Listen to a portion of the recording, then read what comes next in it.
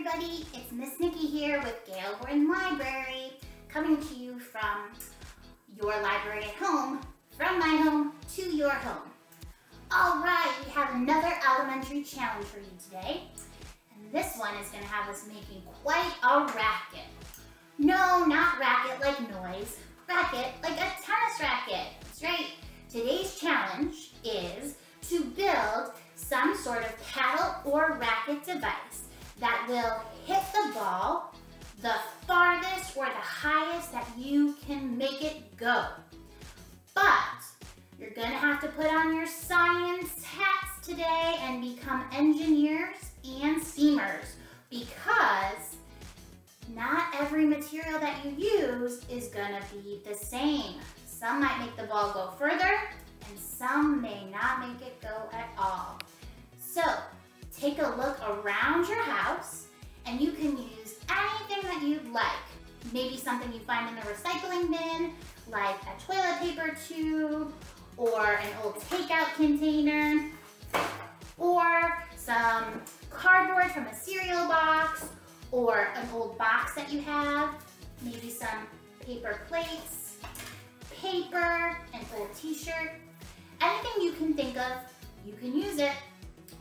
But make sure to think about why that material might work or why it might not, and then test it out. So you can make a racket like a tennis racket that's weaved, or you can make one that is flat. But are all of them going to be the best material? That's up to you to find out. Once you make your racket, you're not done. You're going to have to hit it with something. So if you have a ball around your house, you can use that, or you can make one with a balloon, or a piece of paper, or a piece of tinfoil. You can use anything that you can make somewhat round or spherical. Another word for round. Next, you're gonna see how your paddle works by hitting your ball. So what you're gonna do is use your ball and your paddle and hit it.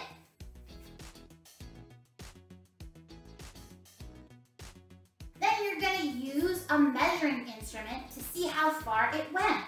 You can use a tape measure or a ruler, anything that is standard. That means it always stays the same, so you can count it. You can even use your foot. You can use anything as long as it's the same and you keep measuring and counting how many there are. So there's a lot of counting and experimenting involved with this project today. I can't wait to see how far you're able to hit it. Then when you're all done and you've made the best racket that hits your ball the farthest, maybe make a second one and you can play a game with someone in your house. Play a little tennis or ping pong and have some fun. If you need some inspiration, you can always hit up the Gail Borden 24/7 e-library for some books.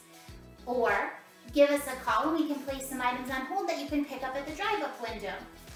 I can't wait to see what you come up with. I hope you'll share it with me by taking a picture and posting it to social media at #GailBordenPL so we can see the awesome things that you come up with.